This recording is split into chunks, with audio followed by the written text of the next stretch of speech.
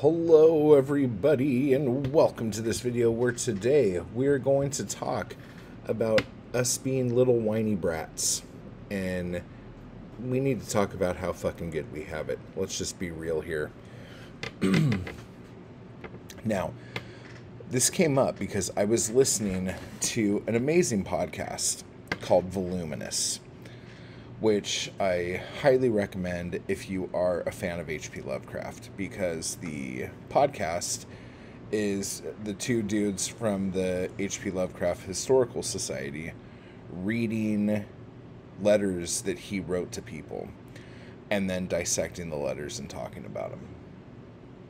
And I was listening to one episode, and honestly, like, I've listened to so many episodes in the last few days. Like, I binge listened to this show. I can't remember what episode it was, but I remember it was a letter from 1927, and he was talking about how he had finished supernatural horror in literature, which is an amazing piece of badass nonfiction. So he finished writing that, and then he was talking about how he also needs to type that up and send out to whatever magazine was going to publish it. I can't remember. But he was also sitting on the case of Charles Dexter Ward that needed to be typed, but he couldn't imagine having to sit down and type all that out. And also the Dream Quest of Unknown Kadath, which is his big dream cycle opus kind of thing. And the case of Charles Dexter Ward, if you don't know, is the only novel Lovecraft ever wrote. So he was just complaining in this letter that he has all these projects that are done, but he doesn't want to type them, so he's putting it off. And just so you know, this was in 1927 he's talking about this. Both the case of Charles Dexter Ward and Dream Quest of Unknown Kadath didn't come out until the 40s, after Lovecraft was dead. He never typed those out, okay? Because he just couldn't imagine being bothered with that. It was too much of an ordeal.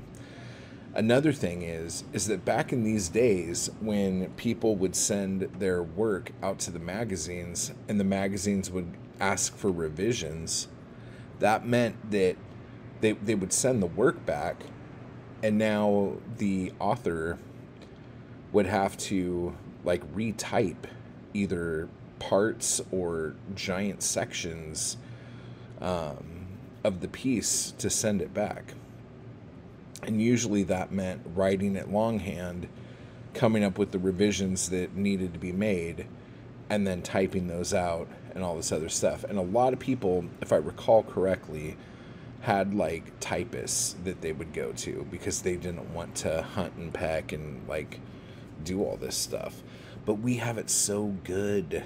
We could just seriously, I can type a flash fiction or a really short story or a poem, not even edit it, and post it to my website. I do it all the time.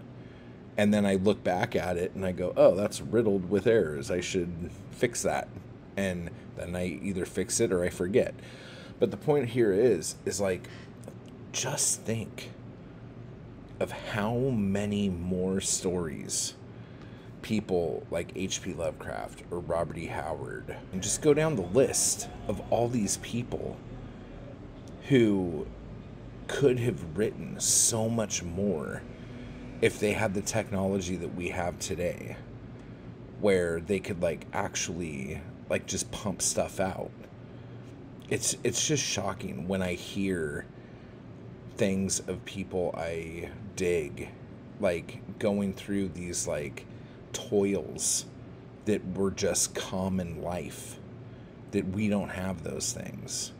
It's we are spoiled children. When we talk of the bitches of self-publishing or the bitches of being a fucking writer,